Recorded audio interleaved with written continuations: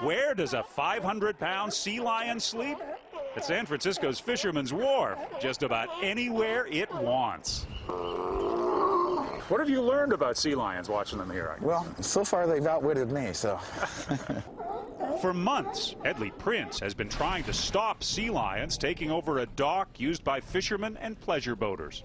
No trespassing, the sign says. That's correct. What are they doing here? Well, they don't read. Prince has good reason to worry. He's seen how they've taken over further down Fisherman's Wharf at Pier 39.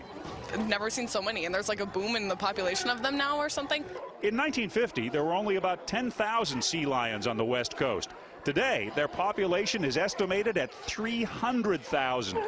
Pier 39 alone is home to some 1,500, up from the few dozen that moved here in 1990.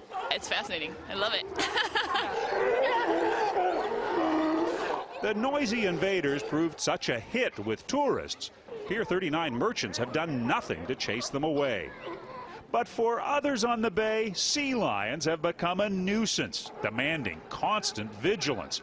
All along the West Coast, fishermen complain about their big appetite for already dwindling salmon. Although they're trespassing, the law is on their side. The Marine Mammal Protection Act makes it largely illegal to even bother these guys. If we were being infested by slime eels, people wouldn't care what we did to them, but because these things are cute, got whiskers and big brown eyes, you know, we're pretty limited in what we can do. What he has done is put up some barriers to discourage the sea lions.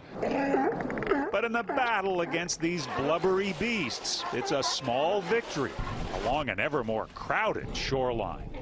John Blackstone, CBS News, San Francisco.